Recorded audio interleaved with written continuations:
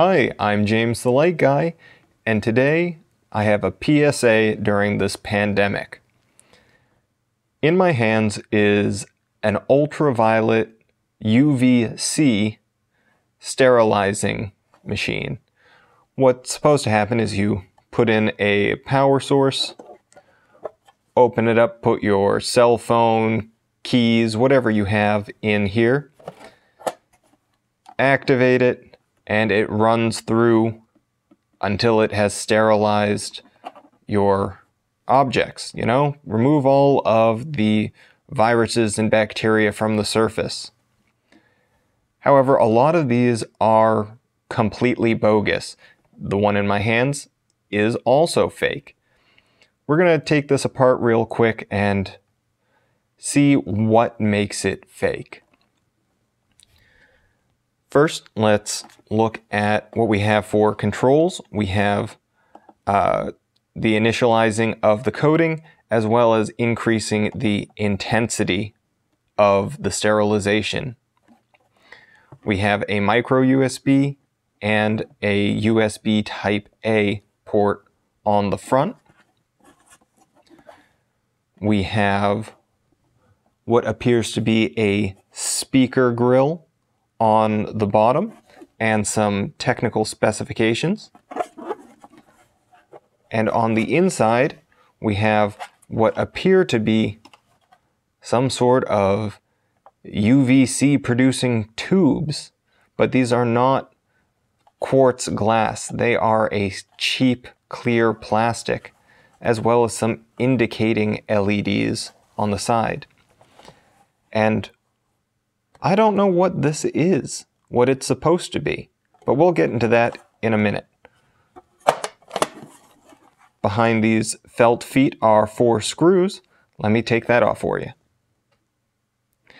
I've zoomed down in on this. We can see that once I've removed the screws, we do have a speaker mounted to the back with a little bit of vibration isolating foam. And this is where the magic happens. So we have a pretty interesting circuit board. Has a couple of controllers for the timer and the LED brightness, as well as the power in controller, and drop down a number of resistors.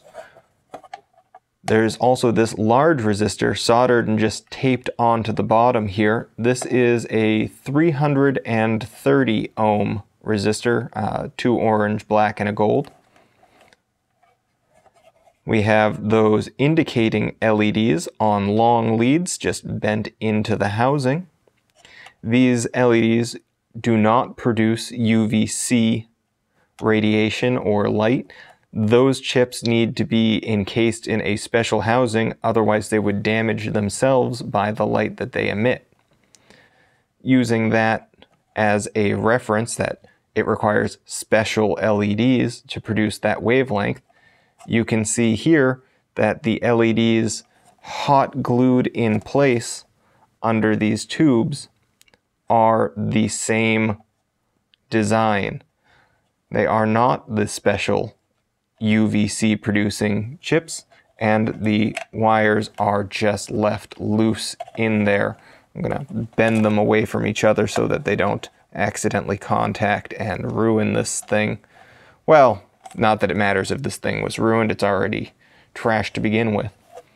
We can see that the plastic tube is just glued in place on both ends with some hot glue. And there's that grill from the front, and all it does is go into a piece of foam with nothing on the back there. Pretty strange. But in any case, what I want to do is warn you guys and everyone out there not to freak out during the pandemic. Yes, it's important that we work together,